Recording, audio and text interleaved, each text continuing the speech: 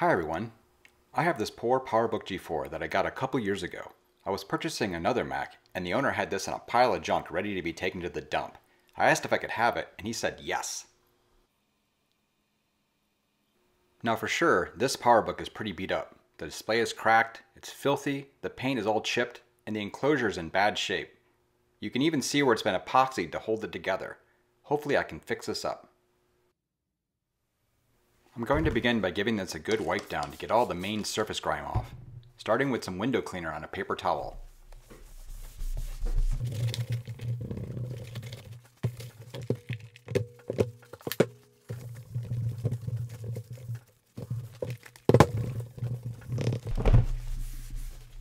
Ugh, that's coming off pretty good.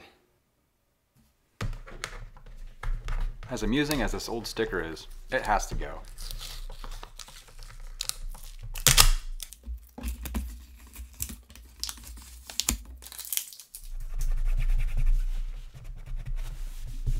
And some more cleaning, just using window cleaner. Or should I call it Windex? I mean, is it ketchup or catsup? Soda or pop? Potato? Trainers? Sneakers? Who knows really?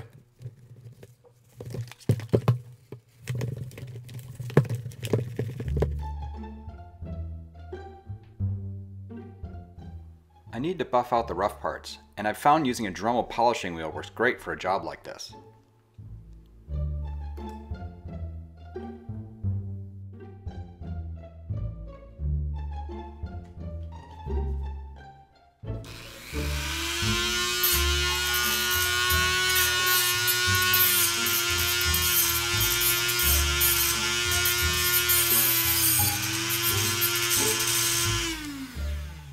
It's hard to find replacement displays for these classic computers, so a lesser known restoration technique is to use a hairdryer, a strong one, at least 1800 watts.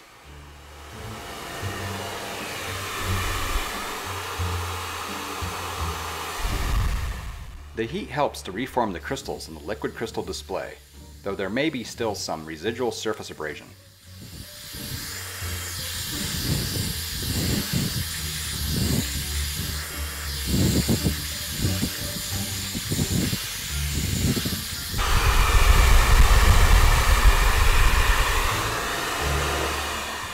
Awesome, it worked.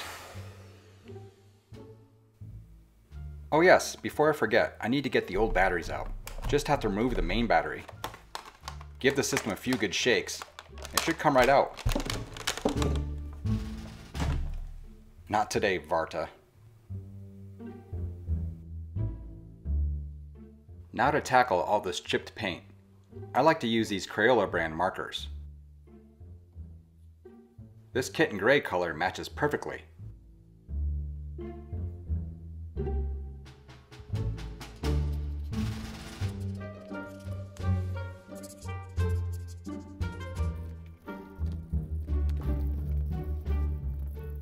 It takes quite a few layers of coats for it to cover properly. Much better.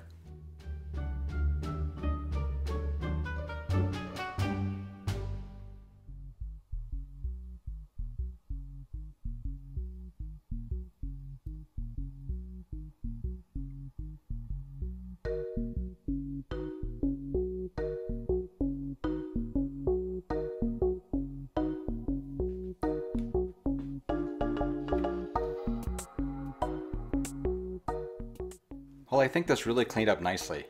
The paint looks almost new and the display is working much better. Thanks for watching. I know these aren't the most orthodox restoration methods, but they've been pretty effective here. I mean, just look at the difference. And please be sure to like and subscribe and all that other YouTube stuff. It really helps. See ya!